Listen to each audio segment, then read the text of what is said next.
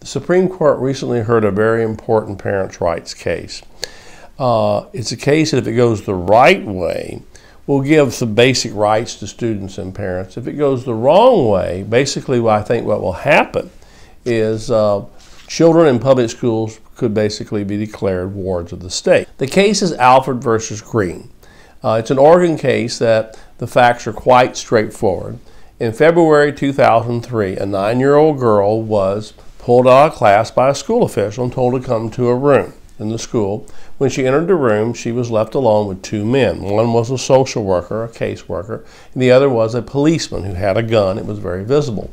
For 2 hours, the caseworker quizzed the little girl about how her father touched her and those kind of things, and inappropriately, whatever. The little girl kept saying, "My daddy gives me hugs and kisses." Well, the little girl sitting there for 2 hours with no attorney. The mother wasn't notified, wasn't brought into the room. It was getting late. The school buses were leaving. She looked out the window and she was becoming fearful. So eventually she said she lied. Later she said she lied and said she told my daddy touched me inappropriately. And that was it. The interview was over and off they go. Well, she gets home later and there, believe it or not, the same 2 men are interviewing her mother. That scared her. Later that night, she vomited 5 times. She was so upset and later confessed to her mother that she lied to just get out of the room. This was an interrogation, obviously. At no time was she told she could leave the room if she wanted to. She felt she couldn't leave the room. She was frightened. She wasn't told she could have a lawyer.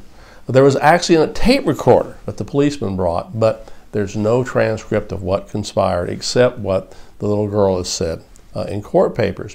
Well, the charges against the father were later dismissed, so they really didn't have any grounding in fact. The mother sued, and the case is now before the Supreme Court.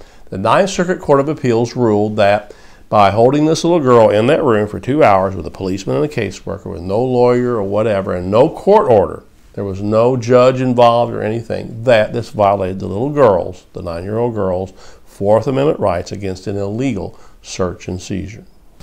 What is troubling about the case is that usually the Supreme Court takes a case to either reverse the decision or to clarify. One reason the Supreme Court's hearing this case is that 40 state attorney generals and the Obama administration has filed very strong friend of the court briefs arguing that once a child is in the custody of the school, they really have no Fourth Amendment rights, that the government can come in and do this to little children.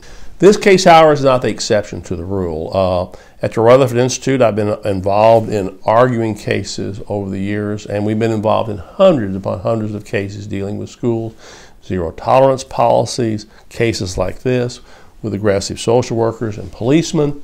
So this is not an exception to the rule. So the Supreme Court can really do a good thing here. They can give national guidelines and say, hey, if it's not an emergency, and again, we want abuse to be investigated. If it's not an emergency, in which this case was not an emergency, you have to get a court order. You at least have to go through the basic rudiments and the protections and guarantees under our Constitution.